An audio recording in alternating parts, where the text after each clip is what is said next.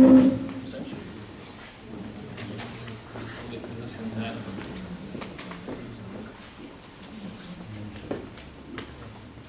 muito boa tarde.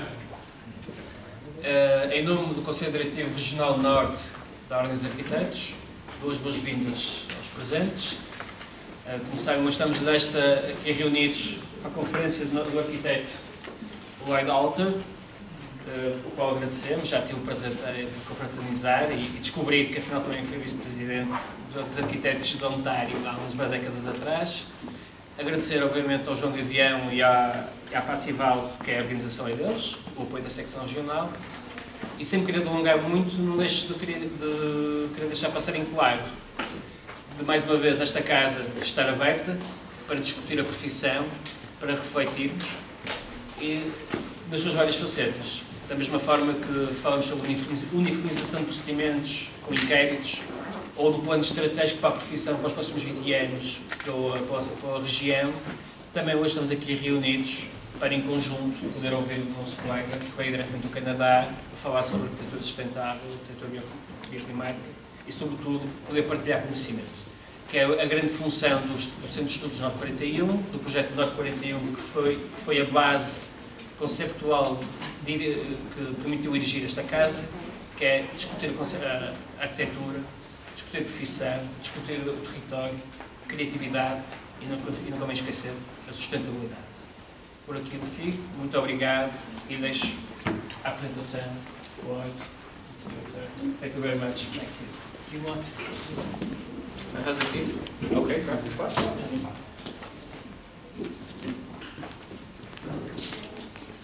boa tarde a todos. A partir de agora, se calhar comunicaríamos em inglês, okay? Para deixarmos o Lloyd Alter sempre dentro da discussão.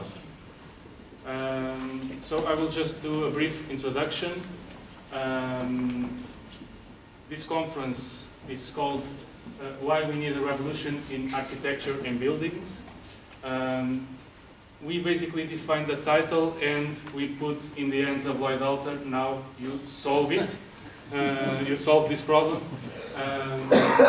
But to start, this presentation, this happened because Lloyd Alter came to our national Passivhaus conference, which occurred yesterday in Aveiro, and we want to maximize the presence of Lloyd in Portugal, so we try to spread his word as much as we can. So that's why we arrange a class in FAUP a few hours ago, and then we arrange this conference so that we can, like Alexandre said, share knowledge, share experience, and that's why we are here.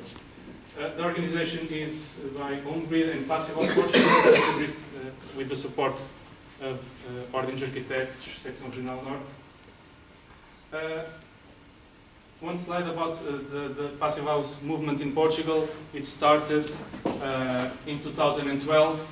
We defined it with Passivhaus Institute the strategy to implement in Portugal. First step, to build the first certified Passivhaus in Portugal. Second step, monitor the performance, okay? Because it was the first experience in a different climate, different country. We have to validate this approach. And then we were obliged to create a national entity to spread the Passivhaus in Portugal. So this was all done in November 2012. So it's a recent path, but we have already done a lot.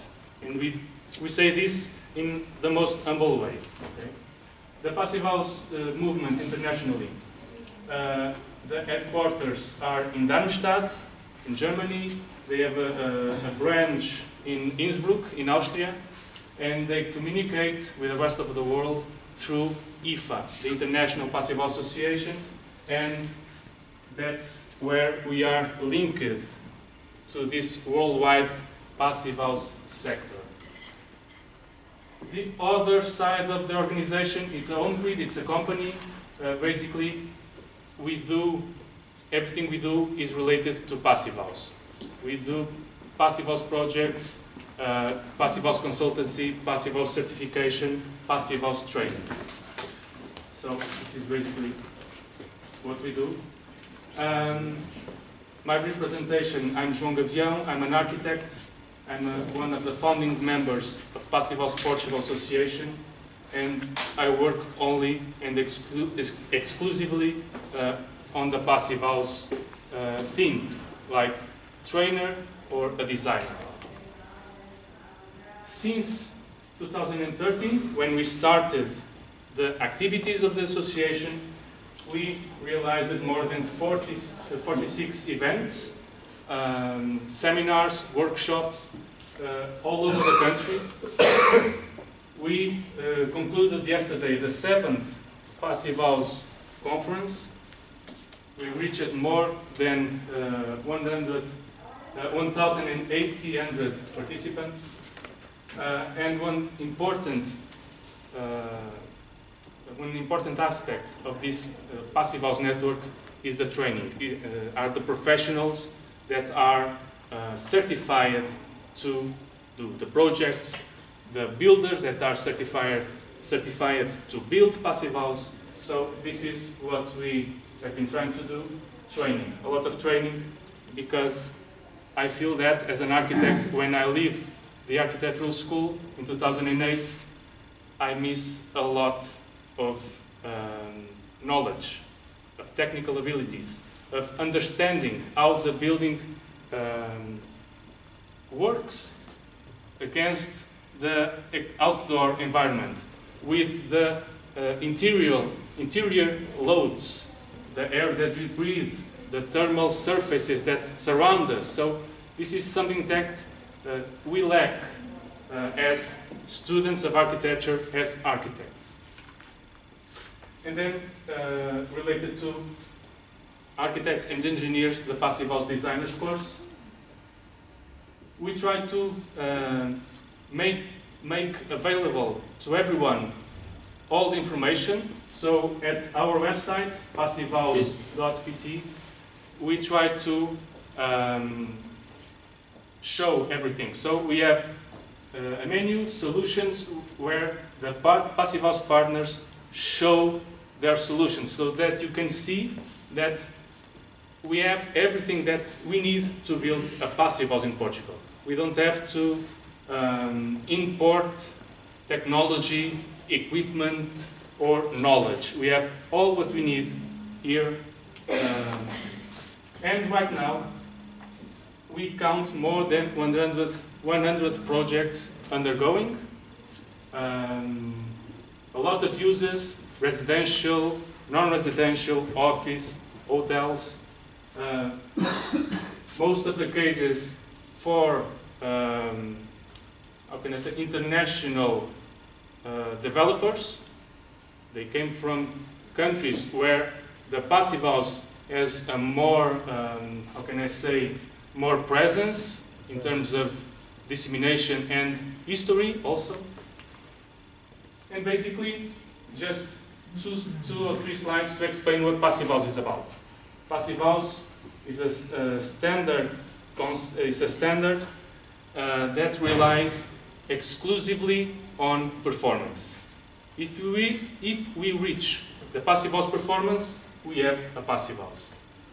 No matter the color, the shape, but as designers, we know how to optimize the global project to more easily and in a more cost-effective way reach this performance. Okay? And the most important thing is an healthy building, comfortable, energy efficient, economically accessible, and obviously ecological. This is what Passivhaus is about in terms of performance goals. The presentation will be available for everyone, so but we are talking about thermal comfort, air quality, which is a cornerstone of the Passivhaus, and this is something that Harvard University has already studied and compiled a lot of information in studying the relation between the building sector, the buildings that we use to live, to work, and the health problems that we face because of using bad buildings, okay? And the Passivhaus directly responds positively to 7 of the 9 foundations of an healthy building. And this is very important to show what Passivhaus can bring to the building stock in Portugal.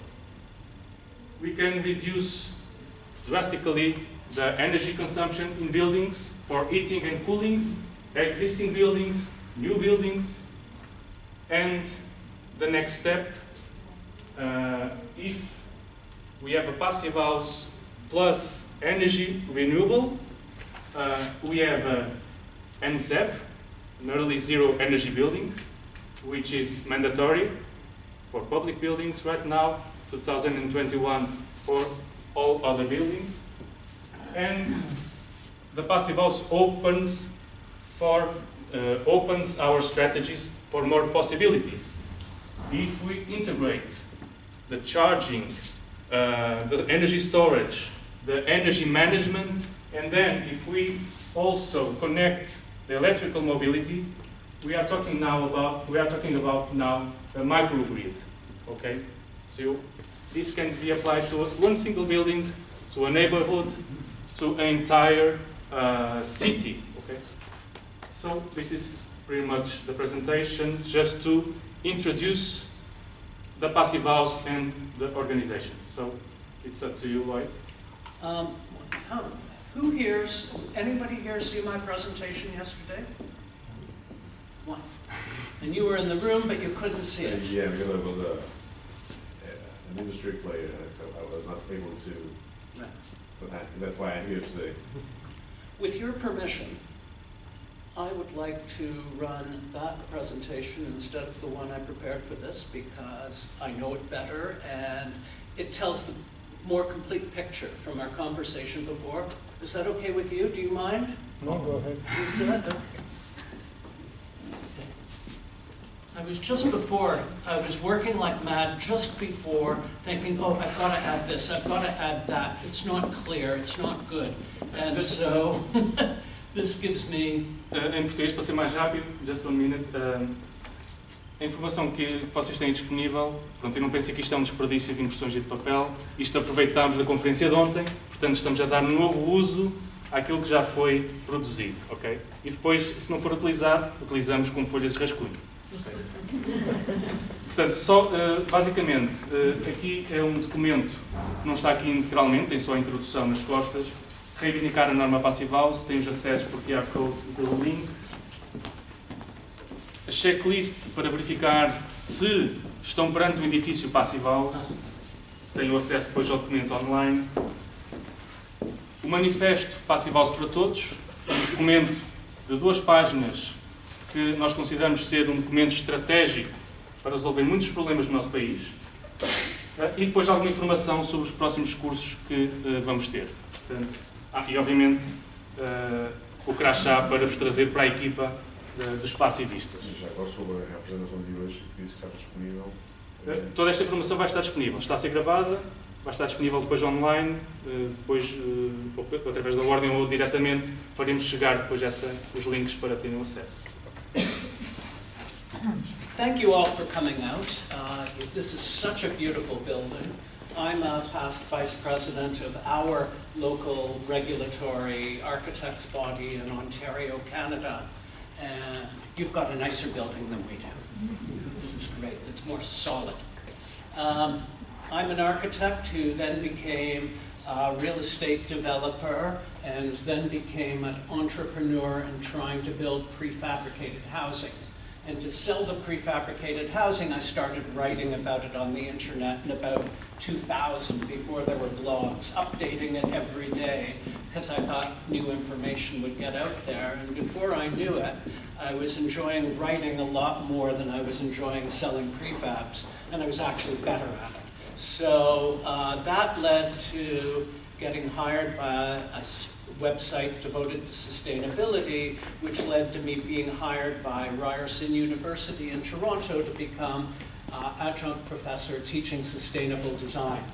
And so and during all my studying of that, I became really interested in the idea of Passivhaus, and started getting invited to speak at Passivhaus conferences, which I've been doing for a number of years. So that's how I ended up here. I went to Portugal last year for the first time in person. Went over there and spoke at the conference last year and really enjoyed it, and left and said, well, I can't do this anymore. I can't keep flying to conferences. It's really bad for the environment, and I'm talking about sustainability, so I shouldn't do it. But he kept asking and asking and asking, and I said, okay, I'll come and fly again. And you know, why shouldn't I? I mean, Elon Musk is going to save us all with electric cars like his new pickup truck. All this technology is going to save us. We've been promised flying cars years ago when I was a kid, and they're actually building flying electric cars now. And Uber's going to pick us up in flying taxis. The technology will save us. We were promised when my father was a kid, you know, vacuum tubes with trains running through, and Elon Musk is going to save us again with hyperloops that he's going to, like, shooting us at high speed. So why worry? We're being promised flying autonomous cars. And they're coming slowly with a few hitches, but they're coming, so they say.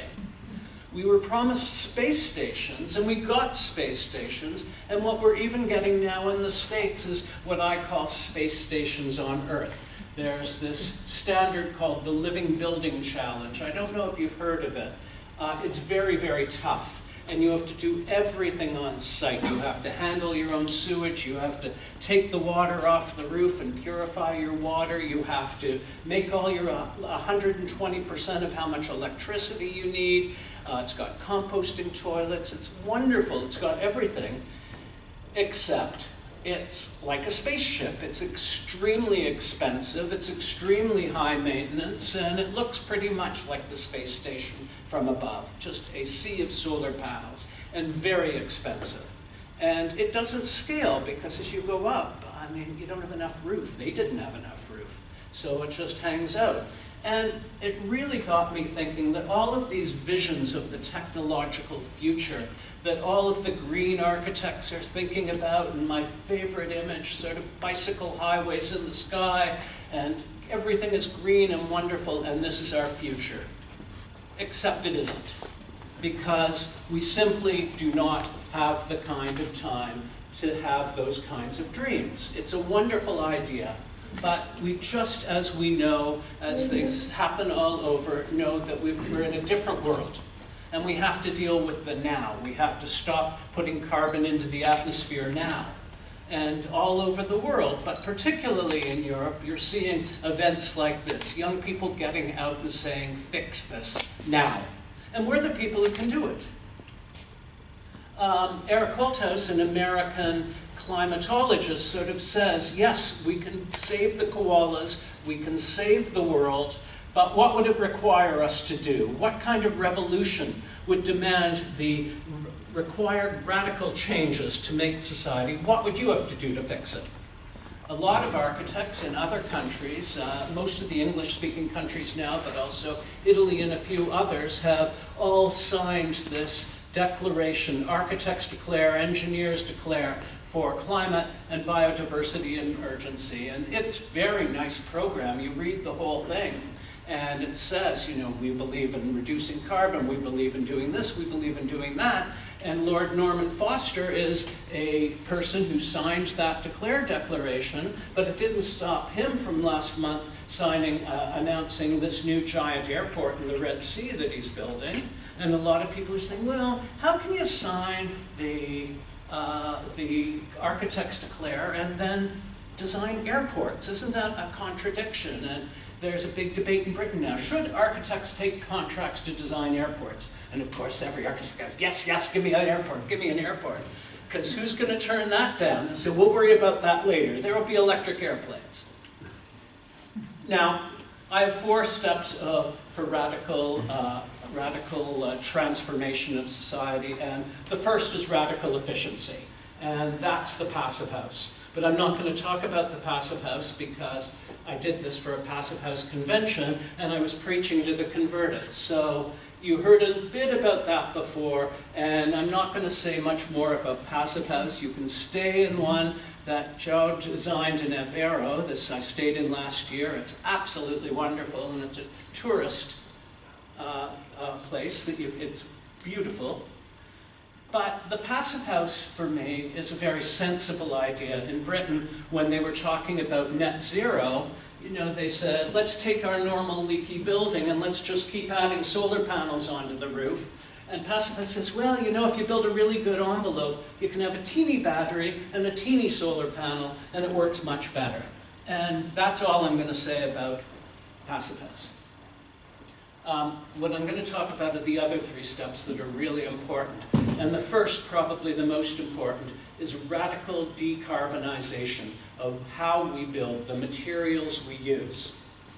20 years ago, this is a drawing from 25 years ago, nobody cared about carbon in building. If you built out of concrete, if you built out of steel, it was fine, because the carbon involved in making all those materials was minor over time, nothing compared to the operating carbon released from heating and cooling the buildings. So who cared about what the building was made of?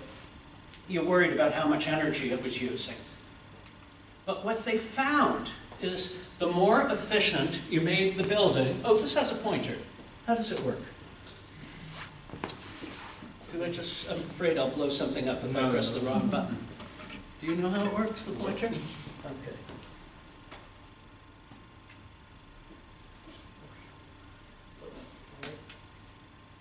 Oh, don't worry about it. No. Right, please. Okay. Sorry. You know, in the ordinary building, the way we used to, the operating energy blows it out in no time. But the more efficient the building got, then the longer it took, to where you get to almost Passivhaus quality, and it's like 50 years between before the operating energy is bigger than the embodied energy. But we, you know, don't have 50 years to talk about these things. We have to worry about the carbon that's going into the air now. And if you think about what happens, like if you build a bunch of buildings, the embodied carbon is fixed. But if you start now, but the operating carbon for all those buildings is going up and up and up and up. And if you're talking about just the time to 2030 that we're worried about, the vast proportion of the carbon going into the atmosphere is coming from the materials we're building with and not from the operation of the building. And people say, well, let's build a better building. Let's put in more insulation in that. But it depends what you use. A scientist in Ontario, Canada, where I live, looked at what happened if you use plastic foam as insulation. You say, oh, we'll keep adding more foam. It's better, it's better. But plastic foam has a huge amount of carbon. It's made from fossil fuels. It's blown into foam with all of these greenhouse gases. So if you use the standard XPS that everybody uses, the blue foam, finds that between now and 2050, there's all this insulation there, but the overall carbon involved in the building between operating and embodied is bigger than if you just built a crappy wood frame house according to the Ontario Building Code. By adding all of those wrong materials, it's actually worse for the environment than just doing a leaky building with the standard code. And this was shocking to me. In fact, I'm still not entirely sure I believe it, but I've checked his numbers a couple of times. He just released this recently. But as people are saying, you know, we have to think about our whole lives about getting to this 1.5 degree lifestyle. And there's been a couple of studies being done about how we live on a 1.5 lifestyle. And this is why some architects say, oh, we're going to use 3D printing, we're going to have advanced materials, we're going to have autonomous construction. And there's a Passivhaus architect I know in Colorado who said, you know, technology is not going to solve us, it's physics. It's how much heat goes through a wall at one rate. It's the physics of designing a building that are going to save us, not technology that we add on to it. You add more insulation of the right kind, you know the numbers, you do the math, and that's what Passivhaus is all about, doing the math. Now, the C40 people talking about what we have to do with buildings to really make them better by 2030. And there's their progressive target and their ambitious target. And the ambitious target, we really have to reduce our cement by 56%, steel and cement. We have to reduce the demand for new buildings. We have to build less if we don't really need it. We have to change to timber, which for residential, which I know is a big deal in Portugal. Everybody I talk to says, really? No, we don't want to build out of timber here. That may have to change. We have to replace cement with low carbon materials, and we have to recycle things more. And the funny thing is that everybody talks about, well, yes, because buildings are such a big proportion of everything, and sometimes you hear 50%, and sometimes you hear, like in this one, buildings are 19 or 20%. But look around, what do we do as architects and urban planners? What do? If we build our buildings, residential there, they're made of iron and steel and cement, almost all the iron and steel, and a big proportion of the cement that's not in the bridges. But that's another story, the bridges. The power, the electricity, where is it going? It's almost all going into buildings. So already there, we're over half of the carbon, almost half of the carbon being emitted is in the buildings. But the thing is that I always say, and I go on about, you can't separate transportation from buildings. We get around, we drive the vehicles we need because of the way we design the buildings, or we live in suburbs, we built suburbs because we had cars.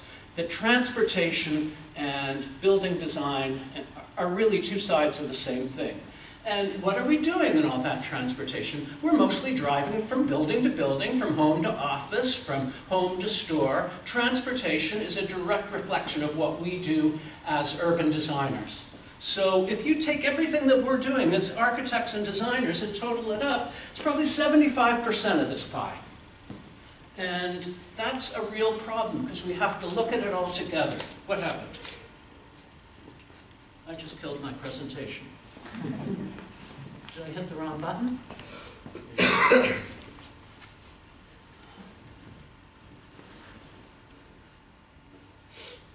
you switch the screen? Do everything. Use a separate display.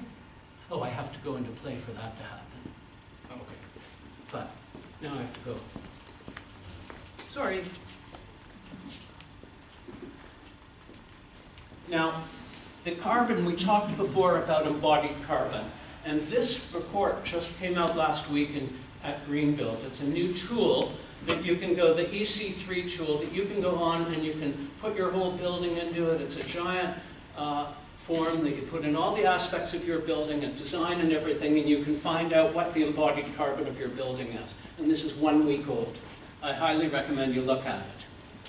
But embodied carbon is a funny word, a funny sentence. What does it really mean? In fact, I never understood it because the carbon's not embodied. If I say, if this table is wood and low embodied carbon, or this concrete is high embodied carbon, it doesn't mean the carbon's in it. Really what we're talking about is upfront carbon. The carbon that, as this architect Ellen Burrell said, that is burped or vomited or spiked out when the building is being built. It's up front. And some British architects actually read what I wrote and said, he's right. And they brought out this report a couple of weeks ago where they used the word upfront carbon. And they divide the carbon in a building into a couple of different types. The embodied carbon is the whole thing.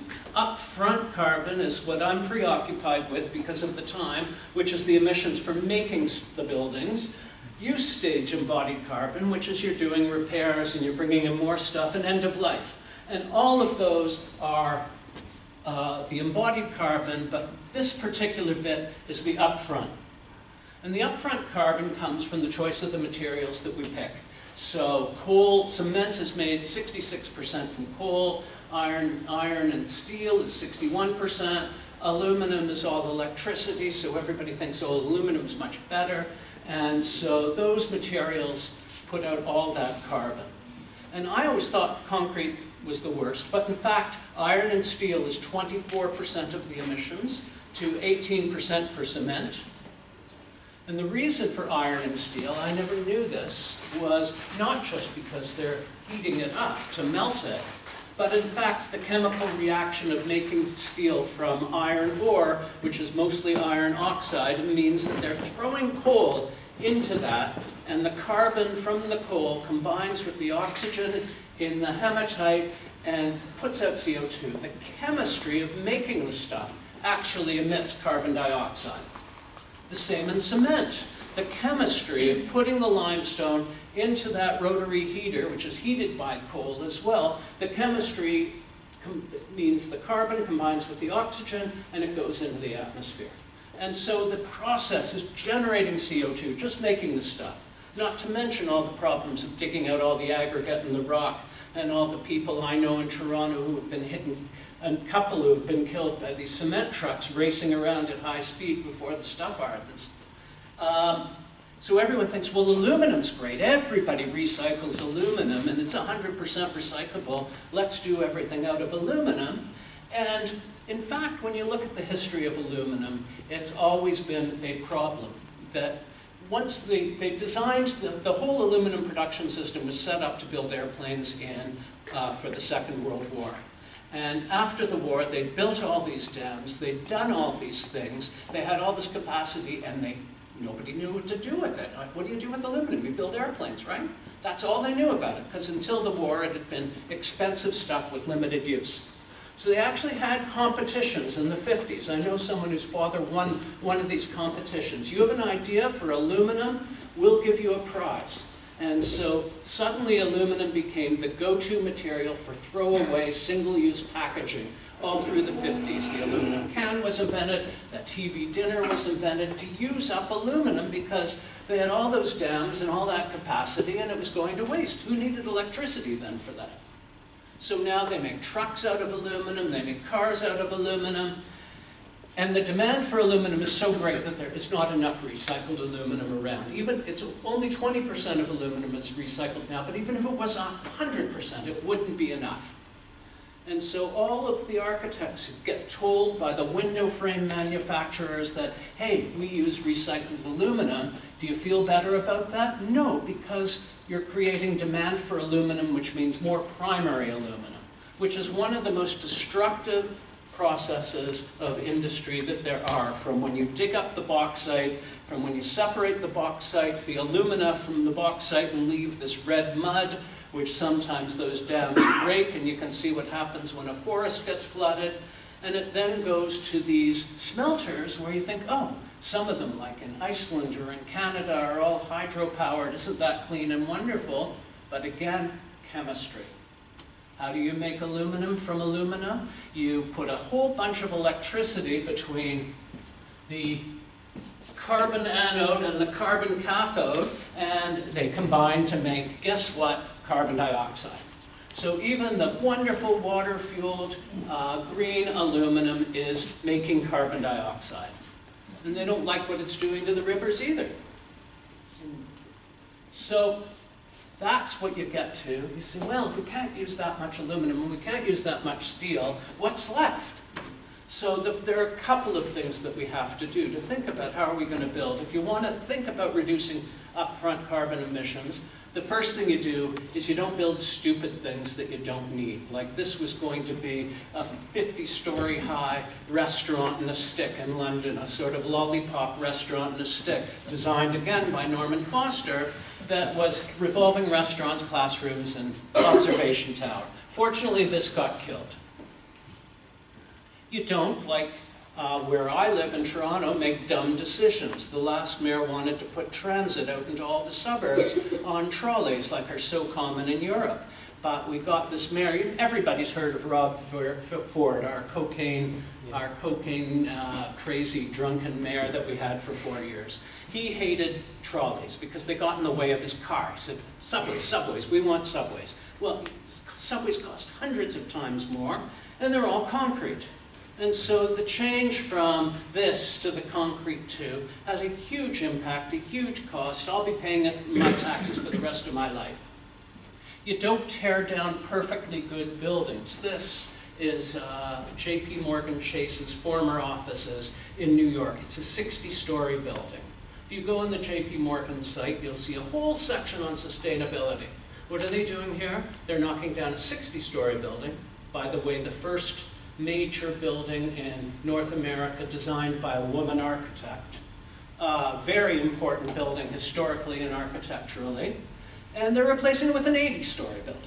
So, you know, taking down 60 stories, fine, the 20 stories on top is new. They've got to rebuild 60. That's the embodied entered carbon of that, the upfront carbon of that is insane. And you have to start thinking about using different materials. Wood is actually turning out to be one of the best ones. It's not perfect, but trees, when they grow, they don't put out carbon dioxide. They absorb it and put out oxygen.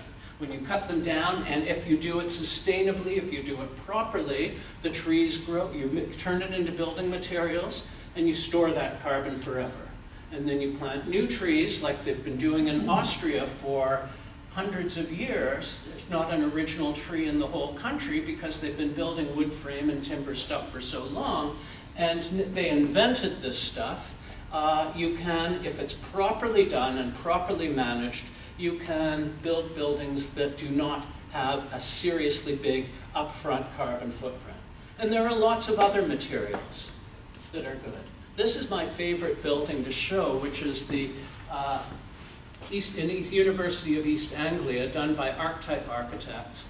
And this building is made entirely of natural materials. It's high fiber diet. You could chop it up and put milk on it and eat it for breakfast, all the straw and all the stuff in it, all natural, high fiber wood materials. They even took traditional thatch and put it on the roof, on the sides of the building.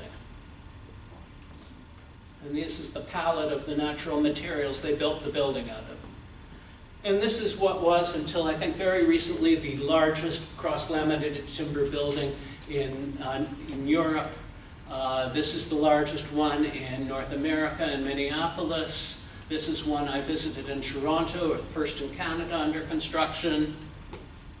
This is the tallest in the world right now. In Norway, they cheated by doing that wood framework on top. Really, the tallest one is this one in British Columbia, Canada, if you don't cheat. And this is the crazy new stuff that they're building with Thomas Heatherwick, the English architect, in Toronto for Google.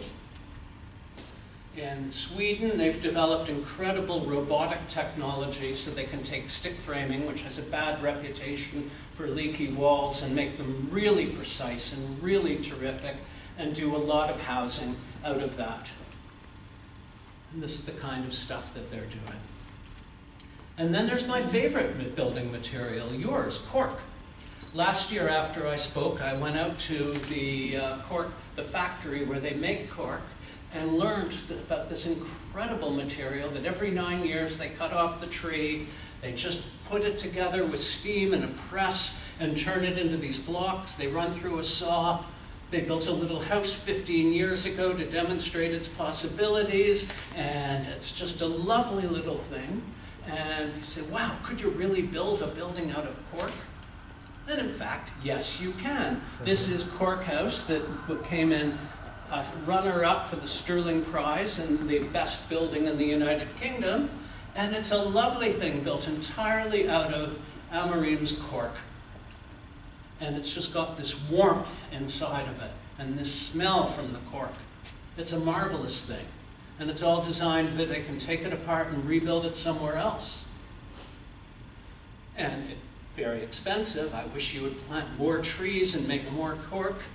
But this show that I was at, there was a man there who said, I'm building this house and I'm insulating it with cork. I said, it's expensive. He said, actually, they said it's no more expensive than rock wool. You would know that true. Would you say that's true? Yeah. At the moment, it's a little bit expensive to work with cork, yeah. Still, there are some ways not so friendly to agglomerate the port that lowers the price. Still, it's not so. He has a competitive product. Very nice competitive. I'm joining Cork in our products right now, and I'm being demanded by something with Cork more and more. So at the moment I work with XPS, with wool and all that. What I have a lot of people demanding nowadays to mix the XPS with Cork more and more. And, okay. I'm not a fan of XPS, as I've said, but there you go. So the next two are that I think is where we get serious about changing the way we think about design. We've had radical efficiency, radical decarbonization. We have to get to radical simplicity, rethink how we design. Passivhaus, a lot of people say, is too expensive and that, but that's because everybody makes everything so complicated. Now, a lot of what I was thinking, I was going to throw up my whole presentation after I went to the new museum, the Museum of, what is it properly, what's it called? M-A-A-T, what are those? Architecture. Yeah, architecture and technology. And in the old turbine area where they had a it was a generating plant before, there was this incredible exhibition on economy of means, which in English is, its usual meaning is read it in Portuguese, third line. Use as little material as possible to do as much as possible. And my professor in architecture school always used this term, economy of means, generosity of ends. Use as little as possible to get as much as possible, and you've designed a good building. They don't have the generosity of ends here, but the economy of means, wonderful show. If you can get to Lisbon before the end of January, you really should see it. In America, this is everybody's fantasy of the house they want to live in, and it's got gables and what the Passivhaus people call thermal bridges, where all the heat is leaking out. And you look at this, and there are corners everywhere, and all kinds of places that just make these things impossible to heat. And they're all built really badly out of stick frames, and the wind blows through them. They're awful things. And this is what people want. In the big loft, drive their car, their big SUV up, and this is American life. Passivhaus, again, the simpler it is, the better it is.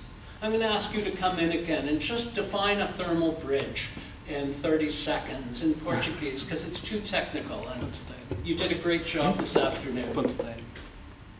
In Portuguese? Yes, in Portuguese. It'll be faster. Uma ponte térmica, basicamente, é uma perda adicional de calor ao longo de uma extensão. Pode ser em metros ou em metros quadrados. Portanto, é uma perda adicional de calor para além das perdas de calor que já existem pelos componentes homogéneos. E, normalmente, quando temos estruturas ou projetos mais complexos, estamos a maximizar o potencial para aparecerem pontes térmicas, que depois é onde vão estar a grande parte da origem dos problemas da nossa construção. E em termos de patologias, sobretudo patologias e perdas adicionais de calor, desconforto, etc. So that's why these architects who do these highly efficient buildings in colder climates make them so simple, because every time you do a job, you get a problem. And an English engineer called it, and I learned this from him, he called it radical simplicity.